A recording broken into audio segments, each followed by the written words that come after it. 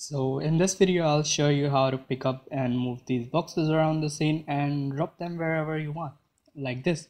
So yeah, let's get started.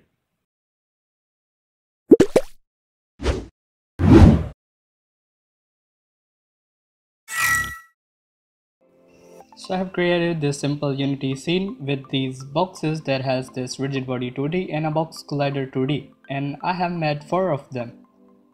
And also I have made this table here which is made up of these rectangles. And yeah, this little text box that says pick and drop. Alright, so if we hit play now, the boxes will just fall down to the ground as they should, but we cannot pick them up and drag them around the scene and drop them anywhere. So yeah, let's do that right now. And now we have to make a new script for that. And let's just select all these boxes and let's add a script to them. And I'll name it as pickup script, but you can call it whatever you want.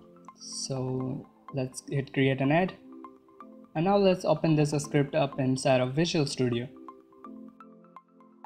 Alright, so now we are in Visual Studio. Here the first thing we need is to remove the start method because we don't need it. And now let's make a private boolean, call it pressed and set it equal to false. And here we will use Unity's on mouse down function.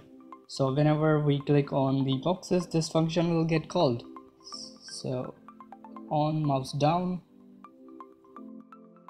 and let's just copy and paste it here, and an on mouse up function for when we release the mouse button. So when we press the mouse button, we will set is pressed equal to true,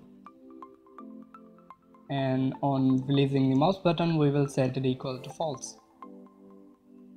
Alright, so now inside of the update method we will check if pressed is equal to true.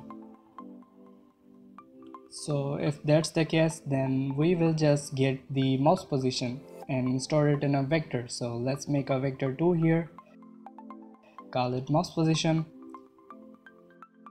and set it equal to camera.man.screen to dwell point, because the mouse position is in a screen space but we want to change it to the dwell coordinate, so we will use this.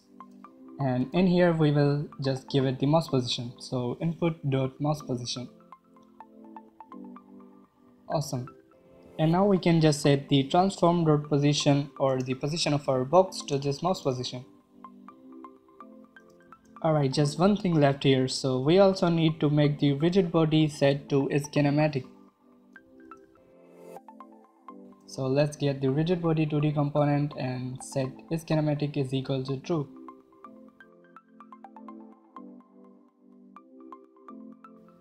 And also let's copy this and paste it down when we release it. So we will set this bake to false. Alright, we are doing this because we don't want the physics to mess around with what we are doing in the update method. So yeah, that's all we need to do here. So let's go back inside of Unity, make sure there are no errors here, and let's just hit play now. So let me try and pick one of these boxes up.